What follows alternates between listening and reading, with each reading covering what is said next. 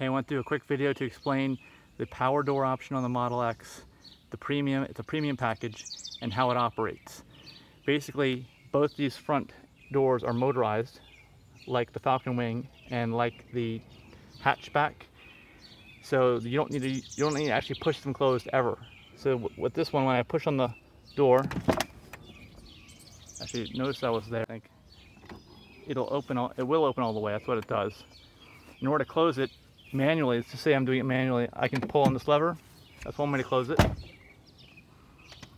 Another way to close it is to simply push on this button right here.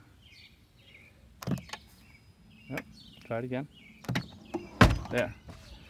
Those are the ways to do it manually. I think you can also use the key fob to push on top.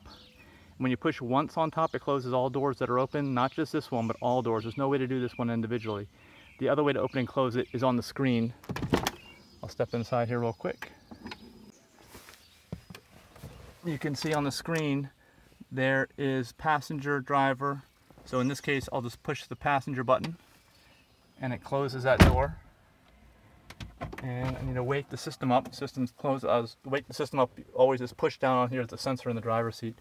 Always a way to wake it up. Passenger open. You can do the same thing. Just open it like that. So those are all the ways to do it. And when you're here, you can also pull the handle. And of course, you can also pull it. Even though you have power motorized, you can always pull it shut. If it's done opening anyway, pull it shut on your own.